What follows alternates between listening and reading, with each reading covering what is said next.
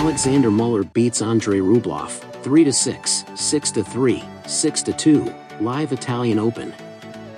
World number 6 Andrey Rublev did well to come back from a set down to beat Marcos Giron on Saturday, maintaining his now 7-match winning streak from a brilliant run to the Madrid Open title.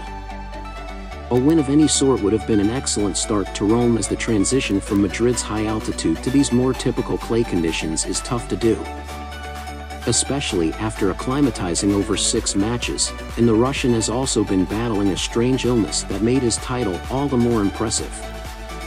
World number 109 Alexandre Muller stunned compatriot Arthur Fils in straight sets on Saturday to back up an excellent comeback over Bucharest champion Martin Fucsovics.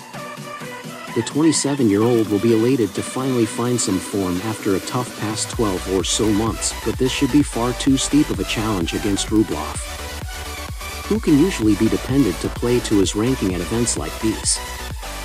Take Rublev to win outright for caution's sake.